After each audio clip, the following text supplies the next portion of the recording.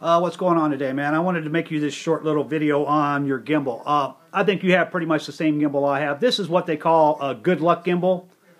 It's cheap, 60 bucks. I think I paid for it, 54 bucks, something like that. I paid for it off eBay.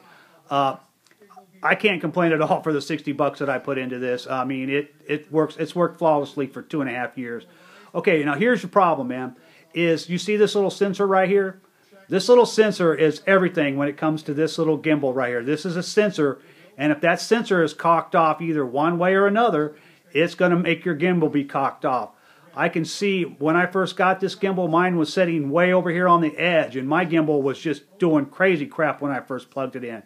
So what I did is I just peeled this off real carefully, and I moved it over here so the strap wouldn't hit it, and so my plug-in wouldn't hit it, and it's nice and level. So now when I plug my gimbal in, it just stays perfectly level all the time. So that's the deal with these little cheap little gimbals from China.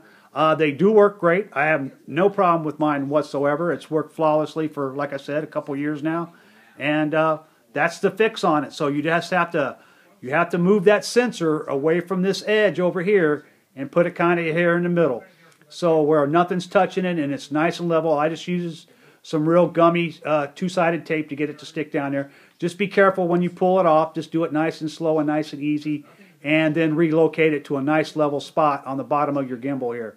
I think you had a different camera than mine. Mine plugs in here. I think yours plugs in on the side, so that should give you plenty of room to move it over. And make sure your strap's not messing with your wires. So that's the fix on that. So there you go, bud.